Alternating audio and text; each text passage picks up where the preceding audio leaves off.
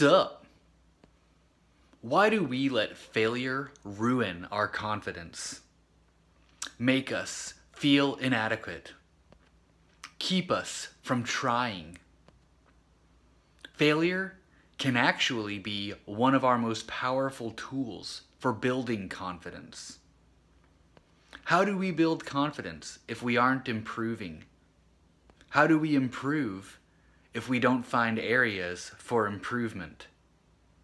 How do we find those areas without failure? What holds us back most often is our pride, our resistance to acknowledge our imperfection, our inability to live with humility. Want to build confidence? Don't avoid failure. Fail, learn, then try again.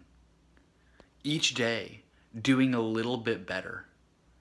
Being a little bit better. Take risks. Make mistakes. Allow yourself to fail. Push yourself to learn and grow.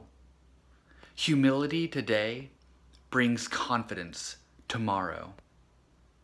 We sometimes think of humility and confidence as mutually exclusive. In reality, the two are complementary.